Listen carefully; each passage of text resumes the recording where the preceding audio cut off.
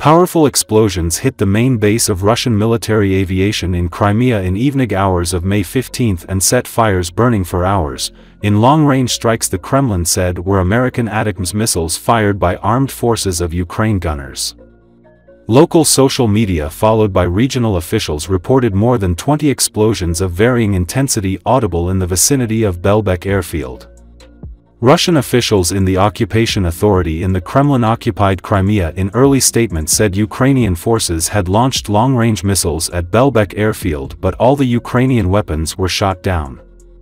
Later official announcements, among them by the Moscow-appointed mayor of Sevastopol Mikhail Razvoziv, said US-manufactured ATACMS missiles had been used in the alleged failed strikes.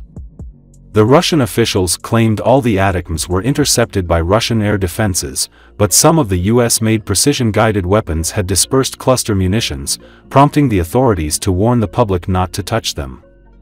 Independent analysts and local social media contradicted the Kremlin narrative that a major Ukrainian missile strike against Belbek caused no damage.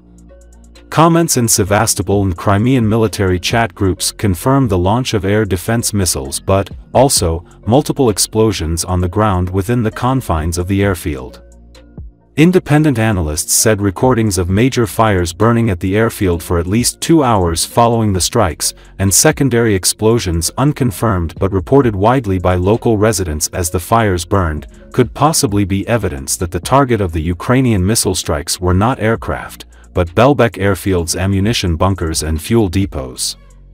A missile strike on a Russian airfield in occupied Crimea could have damaged MiG-31 fighters. In total, 24 airplanes and 6 helicopters can be counted at this base.